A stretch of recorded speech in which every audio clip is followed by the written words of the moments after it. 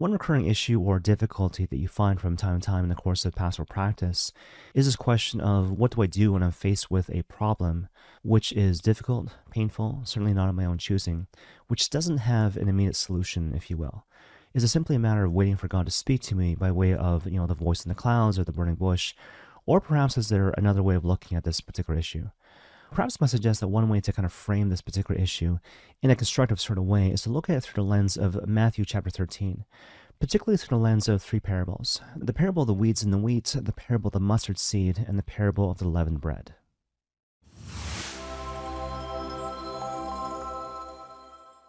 So with regards to the parable of the weeds and the wheat, obviously the wheat represents good things in the world, whereas the weeds represent evil things in the world. And as the story goes, basically there's these workers in the field, and they go to bed, and the next morning they realize that weeds have emerged in the midst of the wheat in this field. And their natural inclination, of course, is to worry, to panic, as a result of which they go to the owner of the field, and they say to him, "Look, if you want, master, we will go to the field and we'll uproot the weeds from the midst of the wheat." But then, of course, the master says no, right? He says, "Don't uproot the weeds prematurely, lest you damage the wheat. Wait until the harvest time, and at that point, the weeds can be separated from the wheat." Now, obviously, it's kind of a simple enough story, but it kind of begs the obvious question: what's the takeaway message? Well, basically, the takeaway message is essentially twofold. And so, first of all, the story makes it pretty clear that throughout the course of this pilgrim journey here on this earth, there will always be the weeds amongst the wheat. And so, therefore, there will always be pain, suffering, difficulty, problems of every kind, as the Holy Spirit is struggling to emerge victorious in terms of bringing about the salvation of the world, and as we ourselves struggle to become the persons that God has called us to be. And so, therefore, the invitation is not be surprised or scandalized when we find, again, the weeds amongst the wheat.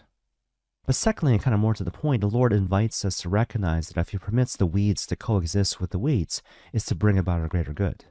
And so if you read between the lines with regards to this particular story, first of all, obviously there's this kind of concern that if you try to uproot evil prematurely, you will damage the good things that God's trying to do in the context of the world. But secondly, there's this idea that we can't really tell.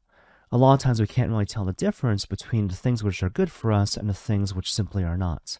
And this comes through in this really interesting but often overlooked detail when it comes to the parable of the weeds and the wheat, whereby basically if you look at the weeds, apparently they can look like wheat in the early stages, which again reinforces this point that sometimes we can't tell a difference. And so when we try to uproot evil prematurely, we might be damaging the good things that God's trying to bring about through the complexities of this world. But that brings us, of course, to the second parable, the parable of the mustard seed, which can be summarized in a relatively short line, right? And so basically the Lord talks about this seed, this really small mustard seed, which is so small that it's almost imperceptible when you hold it in your palm, which has the capacity to grow into this enormous shrub, a shrub which can apparently grow upwards to 9 or 12 feet. And so the takeaway message is that when it comes to God's grace, when it comes to God kind of working out the salvation of the world in concrete circumstances, typically His grace begins in small things, hidden things, things which seem so hidden that they seem to be almost non-existent, but which in time end up bearing tremendous fruit. And so the whole idea is kind of twofold. To first of all not get overly caught up in that which the world finds to be important and valuable, but also not to dismiss things in the world just because they seem kind of small, hidden, and therefore seemingly unimportant. And so therefore the invitation in a certain sense is to focus on doing the few things the Lord wants you to do carefully and well over a long period of time, as opposed to looking for the knockout punch, if you will, to try to bring about immediate results right away. Okay, but that brings us to the final parable I want to talk about, which again is the parable of the leavened bread. And so the story here is relatively straightforward and simple, right? And so basically here's this woman who kneads into this certain amount of flour, yeast, and the resulting amount of bread can feed up to roughly 100 people, so a ton of bread. Now, as you probably know, the fathers of the church, they're really big when it comes to allegory, right? So looking at the gospel, looking at the parables, saying that like this represents that, right? And so in this case, that's really helpful. And so what they say kind of collectively is that the woman represents the church, the flour represents us, and the leaven represents Jesus Christ, who Himself alone is the principle of growth when it comes to our lives and when it comes to the world. But for my money, the key to really interpreting this particular parable, again, the parable of the leavened bread, is to focus on exactly how the woman adds the yeast to the flour. And so if you look carefully at the wording of the story, the woman doesn't simply put the leaven into the flour. No, instead she hides the leaven deep within the flour. And again, if you remember that the leaven essentially represents Christ himself, who again alone is the principle of growth in our lives, the invitation is to hide Jesus Christ deep within our hearts, deep within our souls, to invite him to touch the innermost recesses of our hopes and dreams and our aspirations and our deep desires. Okay, now obviously there's kind of a lot going on here, but it kind of begs the question, like, what does this mean for us kind of practically speaking? Well, perhaps I might kind of put all these different parables together by framing it like this. So imagine you're facing a particular problem which doesn't have an immediate solution. Whether we're talking about something out there or something within yourself, or perhaps more likely, some combination thereof, right? And so the question is, what do you do? First of all, to not be surprised, right? To not be surprised, to not be scandalized that you're facing yet another problem, right? Because such is our lot when it comes to the pilgrim journey. But more to the point, it's important not to give into lies with regards to your particular situation as it pertains to your identity, your self-worth, and your relationship with God. And so, for example, you don't want to say to yourself, well, because I'm in a situation of difficulty, especially when it doesn't have an immediate solution, therefore God doesn't love me or God has somehow abandoned me. You need to remember the parable of the weeds and the wheat. If the Lord permits the weeds to coexist with the wheat as he does, then obviously it's to permit a greater good. Some good in the world, but also in the context of your particular life. So don't be surprised, don't be panicked, and again, don't give into lies with regards to yourself or your relationship with God.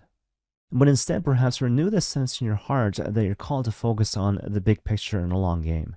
To not allow yourself to be overly frustrated with the process, but instead to have the patience and the wherewithal to simply let things play out. Again, with this underlying spirit of humility and trust. But on top of that, perhaps the second thing you might do is to remember again the parable of the mustard seed. And specifically to ask yourself, what is some obvious thing that I should be doing that perhaps I'm not doing? Am I going to Mass? Am I going to confession? Do I have this regular habit of prayer? And on top of that, what are some sensible things that I can do right now to kind of move the situation along? Again, perhaps not something really flashy and dramatic, which points more to my impatience and my desire to kind of resolve the issue fruitfully, but instead something which is sensible, something which is simple, something which is small, which is meant to bear fruit over a long period of time, slowly moving the particular issue to a final resolution. In any case, the third and final thing you might do with regards to the situation which has no kind of immediate solution is to ask yourself, is there some aspect of the situation, or my own heart for that matter, that I'm not bringing to the Lord, right? And so certainly we're called to bring the situation or the problem to the Lord, to surrender it to him, obviously, that goes without saying. But secondly, to, again, kind of bring different aspects of our hearts to the Lord as they're being exposed through the situation at hand. And this is a really common thing, right? You're working through a particular issue and all of a sudden you realize in retrospect, gosh, I have all these insecurities and fears and apprehensions and woundedness and sin. And again, the invitation is to bring all these things to the Lord recurringly over and over again as they're being brought to the surface and as they're being exposed, doing all these things in the very spirit of the parable of the unleavened bread. Now, obviously, there's kind of a lot of moving parts here, but hopefully you can see that the common denominator with regards to all these different things you might do with regards to the situation, which again is painful and ongoing and which has no immediate solution, is that you're meant to focus on the journey as opposed to the destination. In particular, to realize that in the midst of all this, Jesus Christ is Emmanuel. God who is with you, God who is with us, right? And so therefore, practically speaking, there's nothing to be deferred, right? And so you don't need to hold your breath until the Lord speaks to you by way of, again, the voice in the clouds or the voice in the burning bush, but realize that in ways which are imperceptible to you, perhaps for the most part, God is already working out your salvation and the salvation of the world in a way which is amazing and incredible and which will exceed your wildest expectations. And may God bless you all.